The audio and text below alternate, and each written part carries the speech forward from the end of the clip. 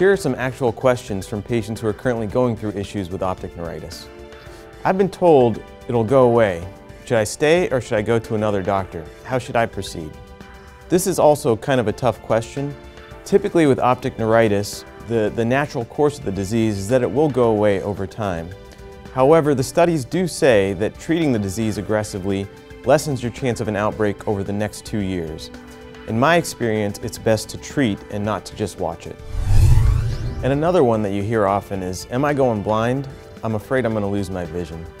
Thankfully, the natural course of optic neuritis is that most patients regain all of their vision over the next few weeks.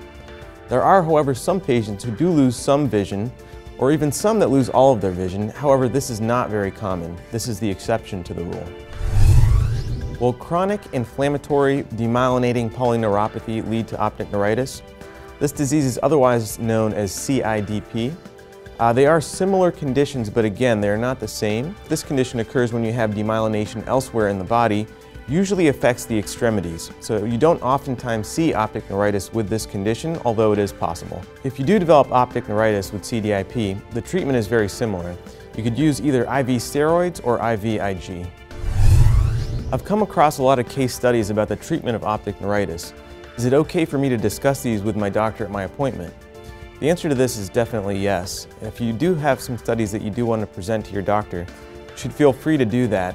You can bring the studies into your doctor and discuss them with the doctor.